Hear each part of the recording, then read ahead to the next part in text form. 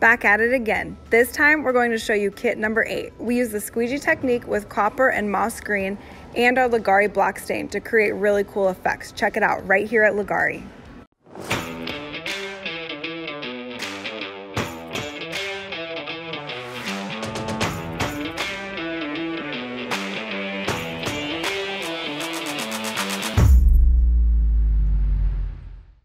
All right, so we're getting ready to apply the epoxy. You've already plastic, you prepped your counter, you've already primed. So I've already mixed up my base coat and highlights. I don't recommend doing that. I recommend you guys mix your base coat, and then when the base coat's laid out, you mix your highlights and add that. So since this is small, I got them both mixed up. I'm gonna be doing the copper base, moss green highlights, and then we're gonna incorporate our black Leggari stain for overlays. Really cool looks.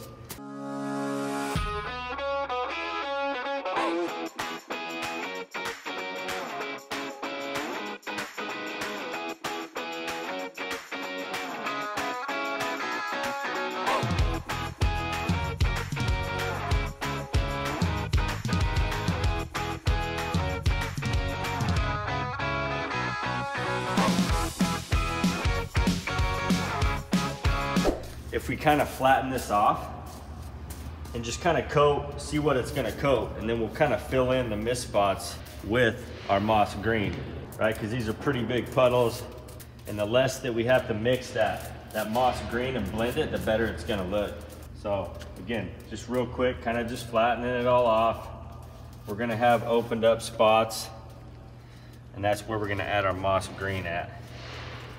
So now we'll take our moss green, right? You guys are gonna have that mixed up. Once you get done with this step, you'd mix up your moss green or have someone mixing that. And then we're just gonna fill in all these mist spots.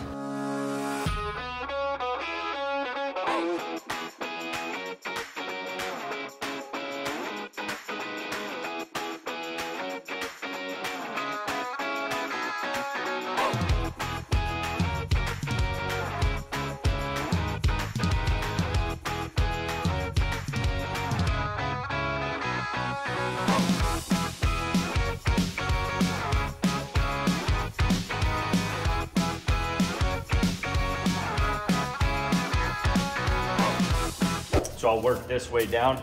So now all we want to do is flatten everything off. We want to make sure everything's coated all the way up to the edges, and then that'll eventually start flowing over.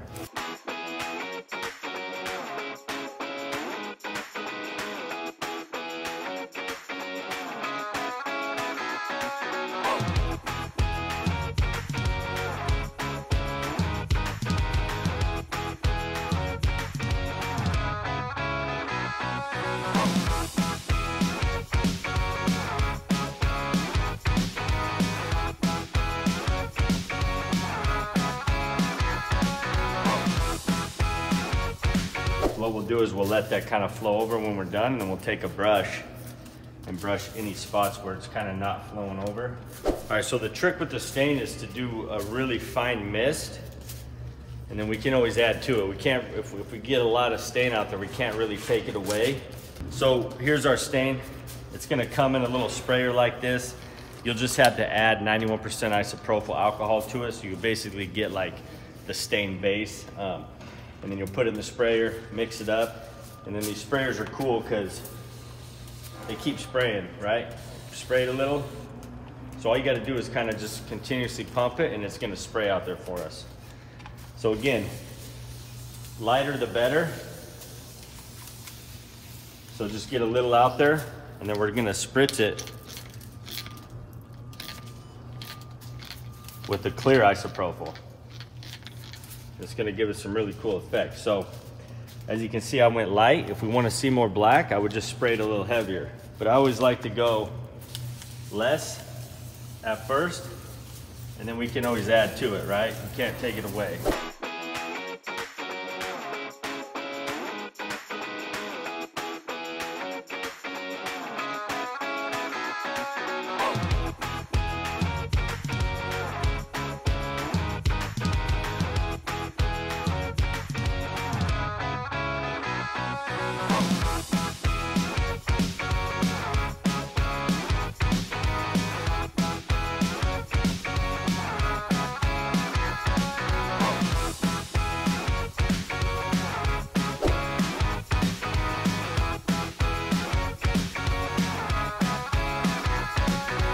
so now we're gonna do the edges.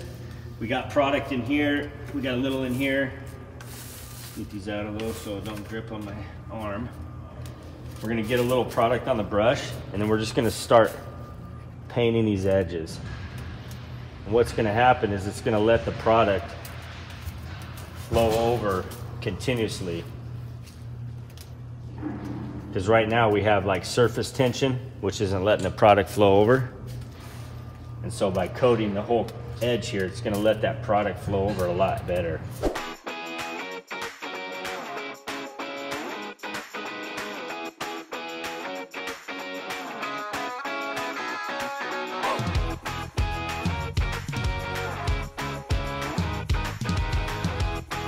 All right, so now we kind of just wait, let this set up a little. It's gonna start, you can see how much that's flowed over already. It's really starting to flow over that edge. And we'll kind of let that flow, get them edges coated, it'll start to set up a little. And then if we have any runs or anything, we'll touch those up. And then we'll also scrape the bottom drips, that way we don't have to sand those.